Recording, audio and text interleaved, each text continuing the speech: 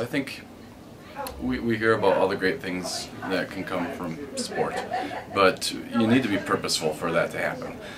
If you're not purposeful, and if you're not really making an effort to see those good things through to the end, the opposite might happen. And so simply rolling a ball out onto a field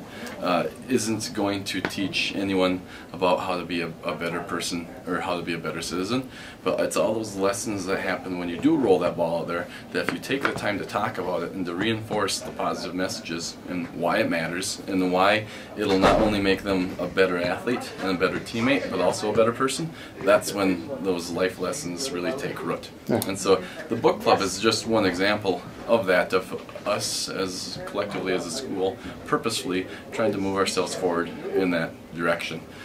Joe Ehrman does a great job of describing the differences between a transactional coach and a transformational coach. The Minnesota State High School League is using some of Ehrman's writings and some of his work to as part of their education program. And I've been fortunate enough to be a part of the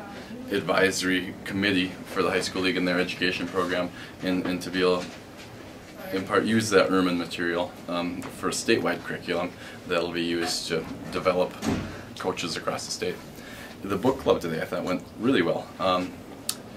We have a huge number of our coaches and advisors in attendance, and a lot of them eager to talk about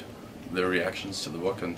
what struck them personally and how it relates to their experiences.